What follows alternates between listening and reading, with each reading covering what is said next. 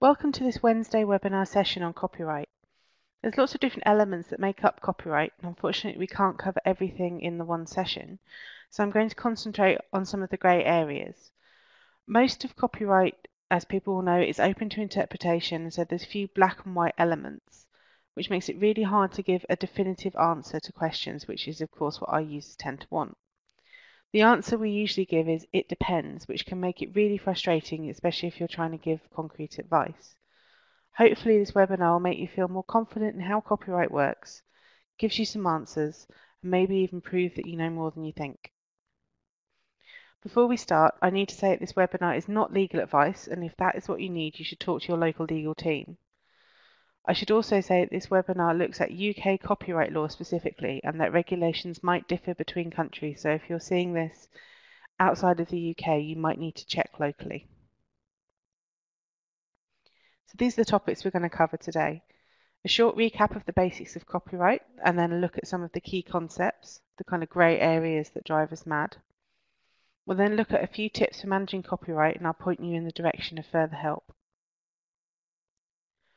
When dealing with copyright, I think it's always good to refresh our knowledge of the basics, to introduce those who don't know, and also reassure those who do that they know their stuff after all, just so we're all starting on the same page. So copyright is an automatic legal protection which begins when a work meeting the criteria on the left hand of the screen is created. So the work needs to be something original.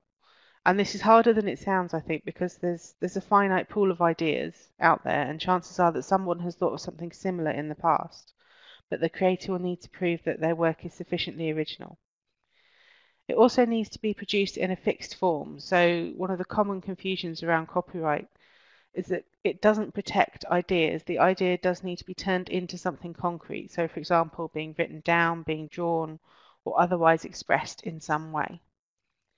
The work also needs to be in one of the 7 forms you see on the right-hand side of the screen. So it needs to be literary, dramatic, musical, artistic, a film, a broadcast work, or a sound recording. It's worth reiterating, I think, at this point that you don't have to register something for it to be protected by copyright. That's another common confusion. A lot of people think you need to go through some kind of formal legal process to ensure that your work is copyrighted, but it's automatic as soon as something original is produced in that tangible form. So copyright gives the holder of the copyright certain rights over that work. So for example, the right to make copies of it, perform it, or share it with others online. So it's a really important thing to get right. A creator's rights under copyright are divided into 2 main areas: the economic rights and the moral rights. So economic rights are the rights to make money out of the work. So creators can sell these or give them away, and that's usually done when we're talking about scholarly communication by signing a publication agreement with a publisher. These are the rights that the publisher will then exert over that material when it comes to things like copying and reprinting. In contrast to this, moral rights are always kept by the author, by the creator of the work. These are things like the right to be identified as the creator and the right not to be misquoted or subjected to any derogatory treatment. Even if the author signs away the right to make money from their work, they still keep these moral rights, which again is something that confuses people. Working in libraries, copyright is something that we see in a lot of things we do on a daily basis, so whether we're dealing with photocopying, uploading things to the VLE, or publishing agreements, things like that. So it's obviously an important thing that we need to know about for our roles. But what about copyright in general? Lots of people have this impression of copyright that it was designed as a way to stop people doing what they want to do, as a really negative thing. But really, it's the opposite. It should be seen as a positive thing. Copyright is a big part of the knowledge creation cycle, and it allows people to create new things and at the same time protecting people's rights that have created other things. So in that way, it kind of offers this system of reward and recognition. So creators get credit for their work while still letting other people build on the existing knowledge to create new knowledge.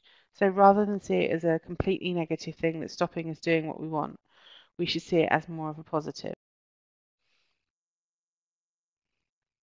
So copyright is part of a bundle of rights which are known as intellectual property rights, and these control how things can be used. So they cover the areas you see on the screen, things like copyright, design rights, patents, all sorts of things like that. Most institutions will have a local IP policy, which outlines how work is produced by staff and students can then be used for other reasons. So you can get a bit Cambridge specific for a minute. Cambridge has one, but it's quite different to most other universities. Usually the default when you create something as part of your job is that it belongs to your employer or your university. So for example, this webinar, which I've developed as part of my job under that system, would belong to the University of Cambridge. However, Cambridge is actually different, so staff and students retain the copyright in their work. There are some exceptions, so if your work has been sponsored by a commercial company, or if you're producing what's known as work for university administrative purposes, so things like exam papers and library catalogues, again, those are different rules. But the general rule is that at Cambridge, we control what happens to our intellectual outputs. So this is good news for students of Cambridge, and it's a really big draw as to why people choose to come here.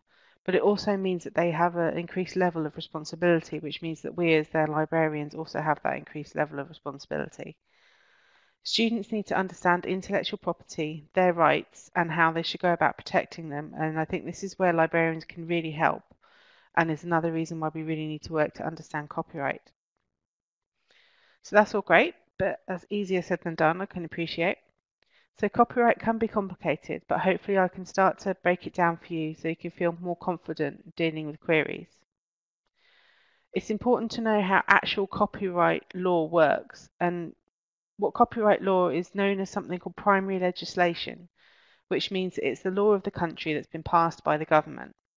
In the UK, we have the Copyright Designs and Patents Act, which was originally passed in 1988, but most recently updated in 2014. This is a really high-level law, and it's really general because it's got to cover lots of circumstances, so it can't go into too much detail. Because it can be so vague, it can also be quite confusing. Unless there's been a really similar case which establishes what's known as a precedent, then you have to take the law and rely on your judgment, interpretations, and any copyright exceptions. And that's when people start to get panicked because there's no one thing that tells you can do this, you can't do this, unless there has been that precedent set in most of the cases. So a lot of it is up to judgment, and that is what lawyers are doing as well. They're just doing it with a legal education. So a good example of how confusing copyright is the monkey that you see on the screen, the case of the copyright monkey, which is something that some of you might have come across before. This is Naruto, the copyright monkey. And in 2011, a wildlife photographer called David Slater set up some cameras in Indonesia to capture the local wildlife, just sort of left them running and left them ready to go. The monkey on the screen actually got hold of the automatic trigger and was just playing around with the camera and accidentally took the selfie that you see on the screen. This was obviously quite funny, so the story made the news and papers all around the world, and it became known as the monkey selfie. What a lot of people don't know is it actually caused a big copyright commotion, because Wikimedia Commons took the photos and published them online because they considered that they were in the public domain, because copyright law only, unsurprisingly, applies to humans. It doesn't apply to animals. This then started a bit of a debate because the photographer complained that he actually owned the copyright in the image, and he asked Wikimedia to take them down because it was infringing on his economic rights, because he wanted to make some money out of this picture because that was his job. Images were briefly taken down, but then Wikimedia ruled that because they weren't taken by a human, they weren't subject to copyright, and they put them back up. And so on and on this went. And the argument actually ended up going to court, with the photographer claiming that because he set everything up with the camera and the shot, he put it together, all the monkey did was click the button, that the photographer owned the copyright. Things got even more complicated when PETA, which is the People for the Ethical Treatment of Animals, actually filed a lawsuit on behalf of the monkey, which they can do, claiming that he owned the copyright. And this sort of led more to an argument on whether animals can own copyright in an image, whether they're the photographer, whether the law applies to humans. It blew up and turned into a massive debate. So at the time of recording, the case was settled out of court, and the photographer actually agreed to donate part of his profits from the image to various animal charities as a kind of gesture. It might seem a bit silly, this story, and it's actually a little bit sad because the photographer has actually lost quite a lot of money through doing this, and it is his day job. But it does illustrate that copyright, even when you think it should be simple, because copyright law does not apply to animals, it still ended up in court, it still ended up with an argument. So nothing is ever as simple as it should be. The good news is that apparently this is all being made into a movie, so that will further complicate everything, but at least you can say you've seen a movie about copyright. I thought it might be helpful to take a step back and look at some of the basic copyright concepts, as I know that these are areas that most people get confused about. So hopefully having a clear idea about these will mean you feel more confident answering people's questions. Just to reiterate that everything that follows is based on UK copyright law only. When looking at copyright, you need to remember that it's the law of the country of publication which applies, not the law of the country you're using the work in, which in itself causes confusion. So although creators retain their moral rights over a work, their economic rights, their rights to make money, can expire, and works then enter what's known as the public domain. The length of time this takes is known as the copyright term, and it varies across the globe. In many countries, it's the life of the author plus 70 years. And that's certainly the case in Australia, the US, and the UK, which are three of the biggest producers of content. However, in other places it's different. So in Hong Kong, it's life plus 50 years for literary works. In India, it's life plus 60 years. And in Jamaica, it's life plus 95 years. No matter what point in the year the creator dies, the copyright expires on December the 31st of the year it's due to expire. So even if they died in April, the copyright doesn't expire until the December. And that's only if everything is straightforward. So to complicate things, different formats often have different copyright expiry dates within the same country. So the list on the screen there shows you the expiry dates for different formats under current UK copyright law, so you can see that even these aren't consistent. Another complication is that any one item has different layers of copyright, so it's a bit like an onion as you peel away the layers. Each of these layers comes with their own copyright restrictions, including their own expiry dates, and it kind of makes more sense if we illustrate this with an example. So if you think of a book that's made up of text, illustrations, cover art, and typography, so the layout of the text and images within the actual book. Each of these elements has its own copyright with its own expiration date. And if we're dealing with a compilation, so where different authors have authored different chapters in a book, each of those will have its own expiry date, and in the UK this will expire 70 years after the date of the author. So the compilation may have one expiry date, but each individual element has another. The best approach I found in dealing with this is to find out the expiry dates and then look at the local law and then go from there and just kind of build a picture of when the copyright expires. You can't just rely on it's 70 years from this date. Another area which causes confusion is the difference between copyright licenses and copyright exceptions and what these can each be used for. So licenses and exceptions are two different things, but they are designed to work together. Copyright licenses apply to specific types of material or specific collections, and they're often purchased by an institution to give them the ability to do what they need to do with the material. So some examples of the most common educational licenses are on the screen, and these include things like the CLA license at the top there, the Copyright Licensing Agency license, which is what most people will have come across. This covers books and journals and is commonly used to make copies of material for VLEs and other online uses. There are also specific licenses covering television programs, images, and newspapers. Each has its own conditions, and these are carefully monitored, and many people are probably involved in the CLA reporting process at the moment. We could spend a whole session just talking about licenses, but unfortunately we don't have the time. The crucial thing to be aware of with these licenses is to be aware of which ones we have access to and what they cover. The biggest area of confusion around these is the difference between licenses and exceptions and how they fit together. If the use of something is covered by a license, then you're done. You don't need to look any further. It's covered. People get confused looking at all the different licenses and then trying to marry these with the exceptions, but you don't need to. If what you want to do is covered by a license, then you're good to go. So it's really important to know which licenses you have access to, what these cover, and how these work.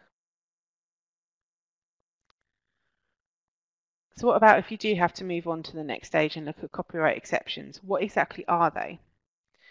Essentially, there's certain actions which would normally be illegal under copyright law, but because they're for educational uses, they're allowed under a specific exception, and you can see these exceptions summarized on the screen next to the specific section number of the Copyright Act, which actually refers to the exception. All very confusing. Each exception is really clear about what it allows and what it doesn't, so it's important to remember that what you see on the screen is just a really brief summary. It's also important at this point to clear up another grey area that people get confused by, and that's what counts as educational use. So I've had many students and academics argue that because they want to do something for good, noble reasons to promote knowledge, then that's educational and that falls under an educational exception. Unfortunately, that's not true. For these exceptions to count, they have to be part of a defined course of study and sometimes with a defined cohort of students. So this is why we have problems with lecturers sort of sharing their slides with copyright material online, because what's allowed in the classroom for a set group of students is not the same as what you can share on the web, even if the ultimate goal is to educate people.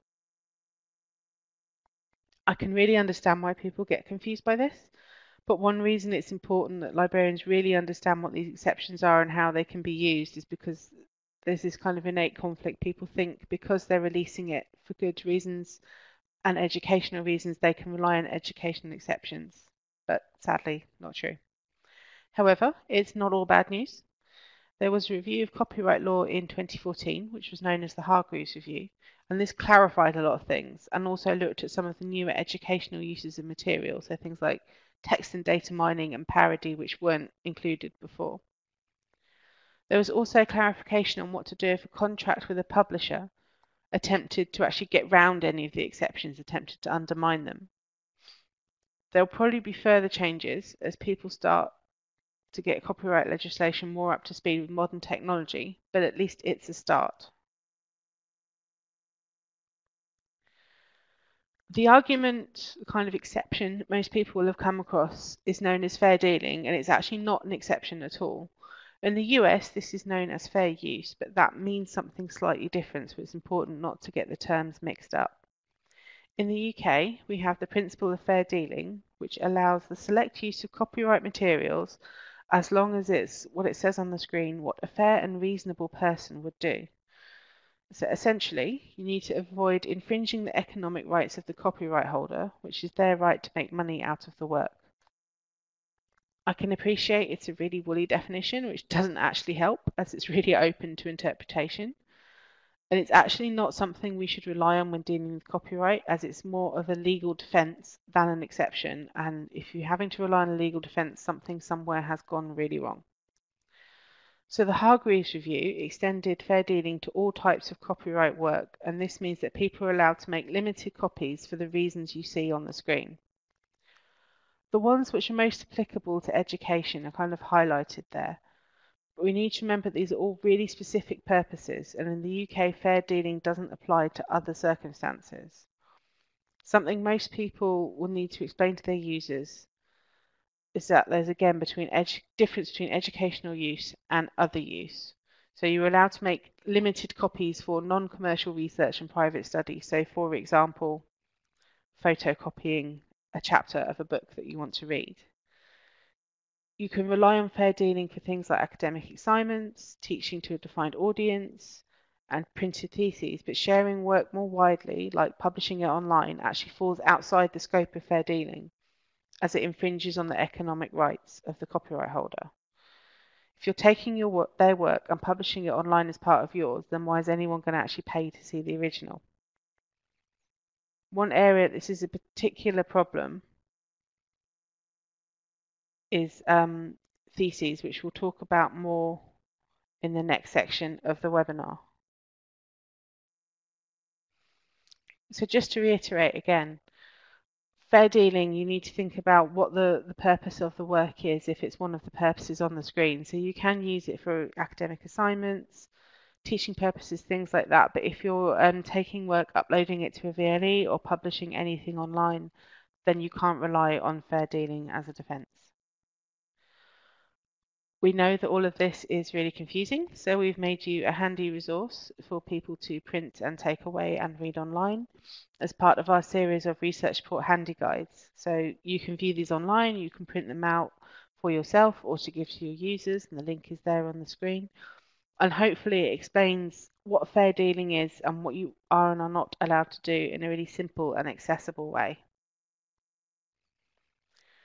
The principle of fair dealing comes up a lot when we're dealing with something known as third-party copyright. And these are works that belong where the copyright actually belongs to someone else. You can see some examples of material like this on the screen now, and it includes some common things that students are likely to be using, like maps, figures, long extracts of text. Increasingly, authors are using open licenses like Creative Commons licenses to indicate how they're happy for others to use their work. But for a lot of material, researchers will need to assume that someone somewhere owns the copyright. If they want to use this in their work, then they need to think carefully about whether their use falls under an exception or whether they're going to need to seek permission.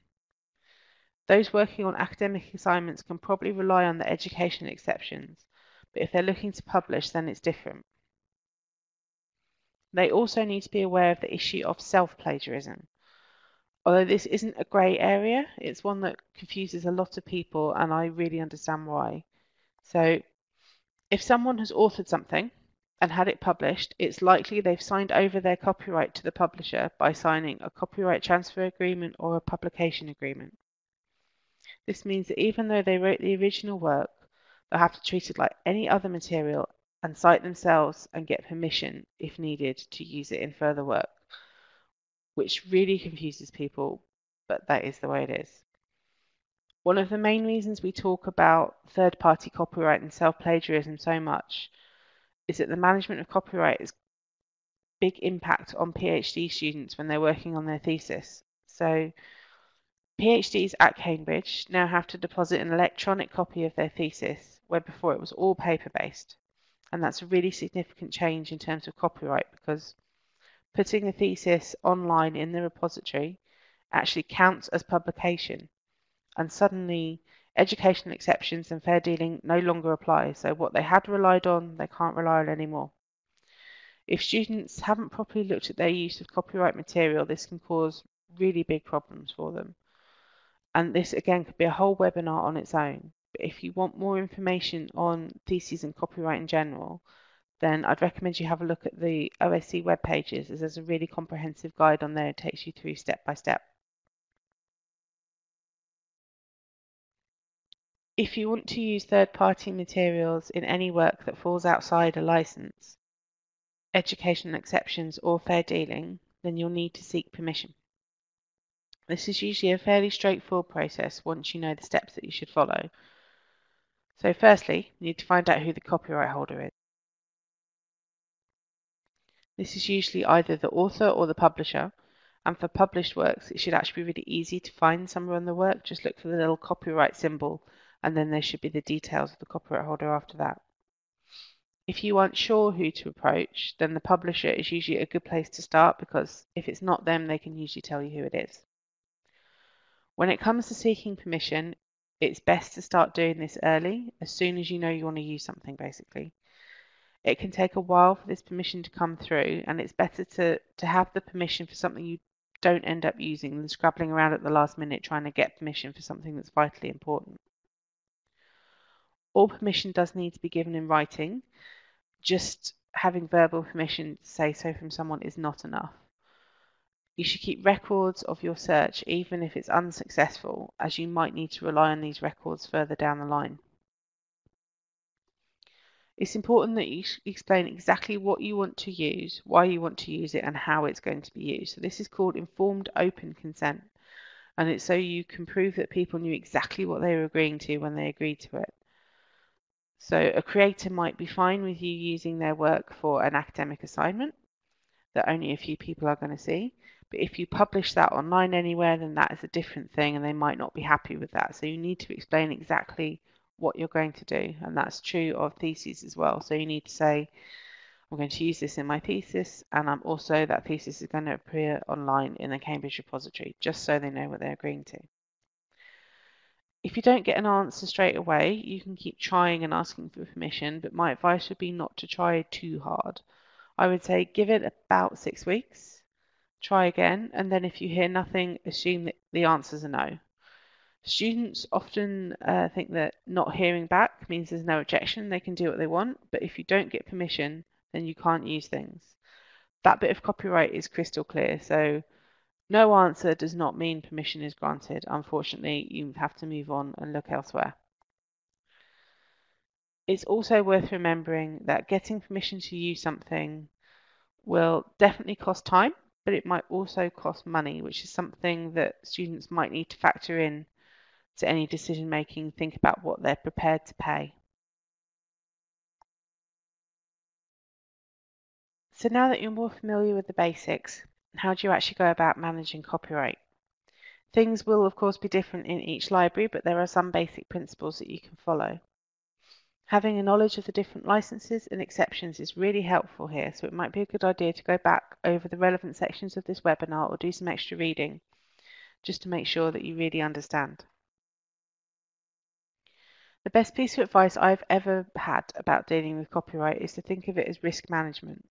So unless you have a license to do what you want with material, there's always going to be a little bit of a grey area and some type of interpretation about using copyrighted material. If you think about what the risk is to doing something, then this will give you an idea of whether you should be doing it or not.